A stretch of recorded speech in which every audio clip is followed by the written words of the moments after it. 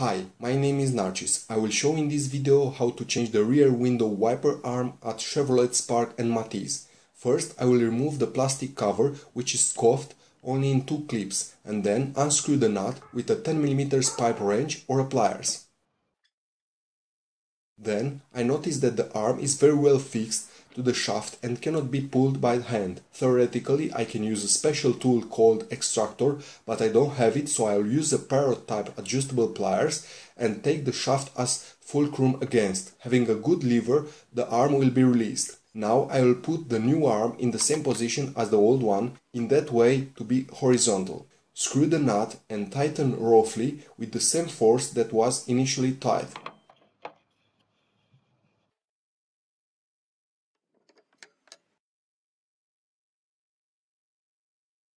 Then move the wiper blade from the old arm to the new one and put in place the plastic cover, which I pressed and will be fixed by the 2 clamps.